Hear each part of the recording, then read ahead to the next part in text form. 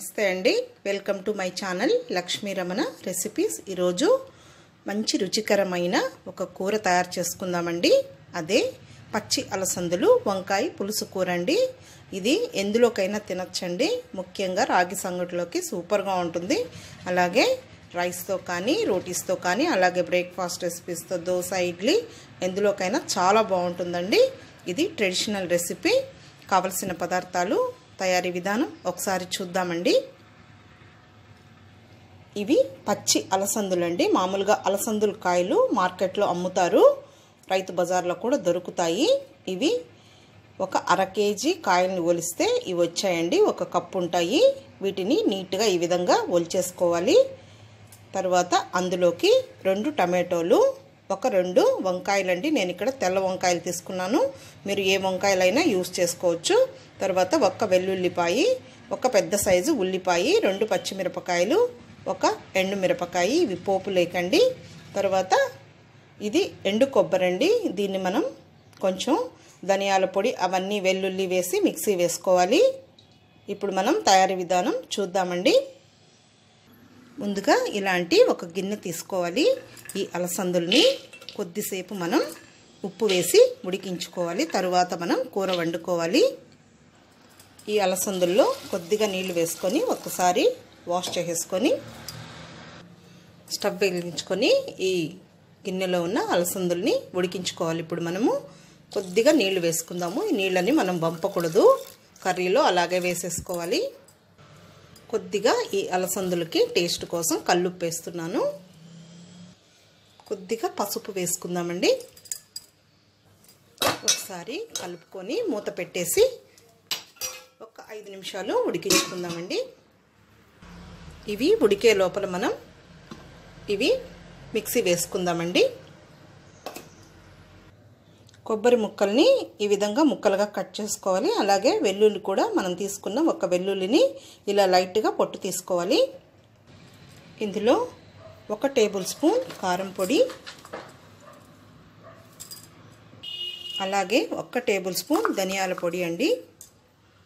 ఇది కొంచెం మనకు గ్రేవీ లాగా రావాలి. 1 పావు టీ స్పూను పసుపు పొడి. ఇలా మిక్సీ జార్ తీసుకొని ఇదంతా కూడా ఇందులో వేసుకొని కొంచెం నీళ్ళు వేసి పేస్ట్ లాగా చేసుకోవాలి. ఈ విధంగా పేస్ట్ చేసేసుకోవాలి. ఇప్పుడు అలసందలు చూద్దామండి.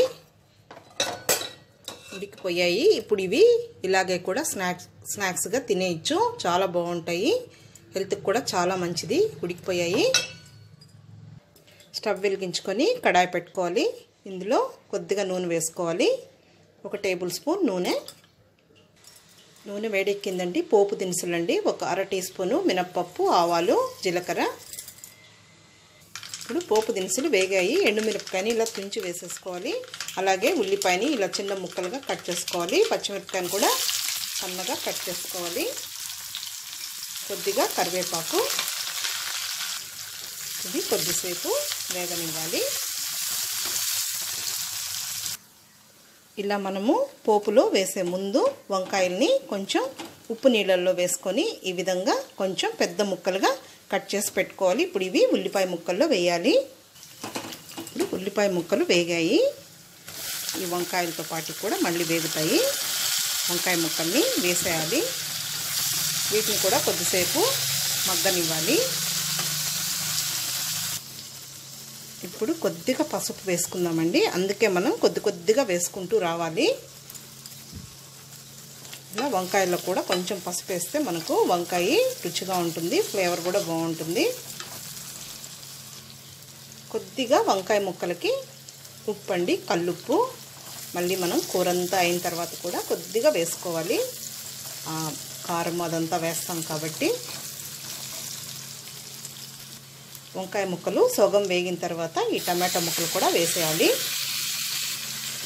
ఈ టమాటాలు కూడా మరీ ఎక్కువేం మగ్గాల్సిన అవసరం లేదు, లైట్గా మగ్గితే సరిపోతుంది. మనకు కూరలో అలాగే ఉంటే కూడా బాగుంటుంది. టమాటాలు వంకాయలు మగ్గిన తర్వాత మనం ముందుగా మిక్సీ వేసుకున్న ఈ పేస్ట్ని ఇందులో వేయాలి. కొంచెం వెల్లుల్లి, అది పచ్చివాసన ఉంటుంది, కారము. కొద్దిసేపు మగ్గించుకోవాలి. ఆ మిక్సీ గిన్నెలో కొంచెం నీళ్లు వేసుకోవాలి.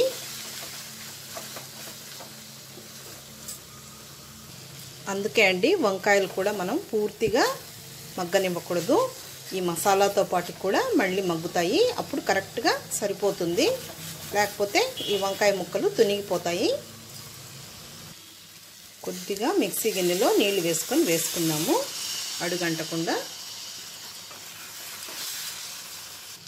ఇప్పుడు ఇదంతా వేగిందండి. ముందుగా మనం ఉడికించి పెట్టుకున్న ఈ అలసందల్ని నీళ్ళతో కూడా వేసేయాలి. ఇప్పుడు ఇదంతా కలుపుకొని మళ్ళీ ఒక 5 నిమిషాలు ఈ అలసందలతో పాటు మగ్గించుకోవాలి. మళ్ళీ కొద్దిగా నీళ్ళని వేసుకొని ఒక 2 నిమిషాలు మీడియం ఫ్లేమ్లో ఉడికించుకుంటే మనకు కూర రెడీ అయిపోతుంది. ఓకే అండి, ఇప్పుడు బాగా వేగింది. ఇప్పుడు నీళ్లు వేసుకుందాము. 1 గ్లాసు నీళ్లు వేసాను. అలాగే కొంచెం కల్లుప్పు కూడా వేస్తున్నాను. ఈ కర్రీని ఇలాగే కాదండి, ఇంకా వేరేగా చేయొచ్చు. ఇది ఒక మెథడు. మనం అన్నీ కూడా చేద్దామండి, ట్రై చేద్దాము. ఇప్పుడు కొద్దిగా కొత్తిమీర వేద్దామండి. మూత పెట్టేసి మీడియం ఫ్లేమ్లో ఒక 5 నిమిషాలు ఉడికించాలి. పెట్టేద్దామండి. ఓకే అండి, చూద్దాము. కర్రీ రెడీ అయిపోయింది. వంకాయలు కూడా మనం ఎక్కువ వేయకూడదు. ఆ క్వాంటిటీకి 2 వంకాయలు అయితే సరిపోతాయి. ఇప్పుడు మనం స్టవ్ ఆఫ్ చేసేద్దాము. చూడండి, వంకాయ ముక్కలు కూడా కరెక్ట్గా ఉడికాయి. ఆ వేడికి కూడా సరిపోతాయి. అలసందలు కూడా ఉడికిపోయాయి. చాలా బాగుంటుంది ఈ కర్రీ. ఇప్పుడు నేను స్టవ్ ఆఫ్ చేసేస్తున్నాను. ఓకే అండి, కూర రెడీ అయిపోయింది. పచ్చి అలసందలు వంకాయ కర్రీ అండి. బొబ్బర్లు అని కూడా అంటారు అలసందుల్ని. కాబట్టి మీరు కూడా ఒకసారి తప్పకుండా ట్రై చేయండి. ఈ వీడియో మీకు నచ్చినట్లయితే నా యూట్యూబ్ ఛానల్ లక్ష్మీ రమణ రెసిపీస్ని కొత్తగా చూస్తున్న వారైతే నా ఛానల్ని తప్పకుండా సబ్స్క్రైబ్ చేసుకోండి. మరిన్ని వంటల కోసం ఆల్రెడీ నేను చాలా రకాల రెసిపీస్ వీడియోస్ అప్లోడ్ చేశానండి. మీరు అవన్నీ కూడా ఒకసారి వాచ్ చేసి ట్రై చేయండి. చాలా బాగుంటాయి. నచ్చితే లైక్ చేయండి, షేర్ చేయండి. ఇంకొక వంటతో మళ్ళీ కలుద్దామండి. నమస్తే.